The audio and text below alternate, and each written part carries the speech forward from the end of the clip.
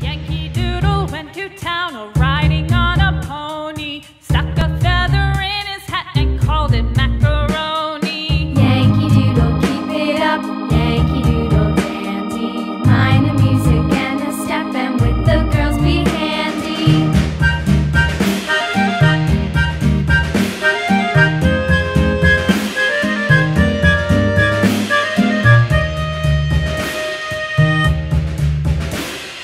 Father and I went down to camp along with Captain Gooding, and there we saw the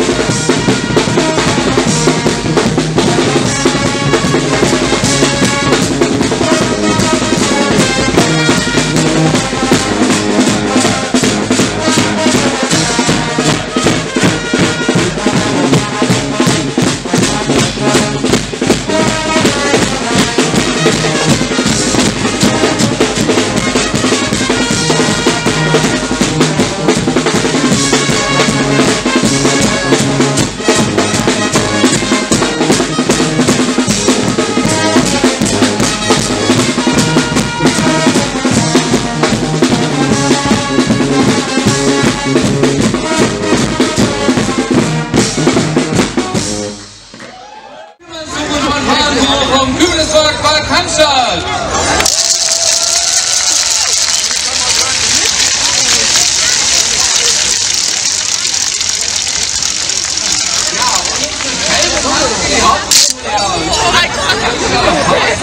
Über meine Geschichte aus dem französischen Erbkriege als nach Entzündungen Lack damals eine blutige Spur durch das Saarland und das Nachbarland Baden zog und dann am Neckarufer stand, um Bad Cannstatt einzunehmen, und die Bad Cannstatter große Angst hatten, dass eben die Franzosen hier nach Bad Cannstatt einfallen.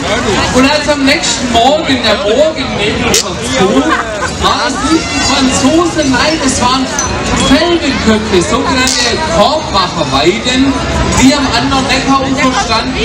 Und das ist also die Figur der Felbenmaske, eine Korbmacherweide, wo quasi abgeschnittene Felben, also Korbmacherweiden, und das ist das Symbol unserer Cannstatter Faser. Dann haben wir noch die Monde.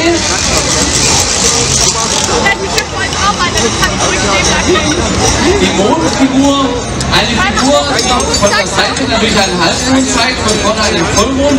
Die geht zurück auf eine Geschichte der Cannstatter Mondlöscher.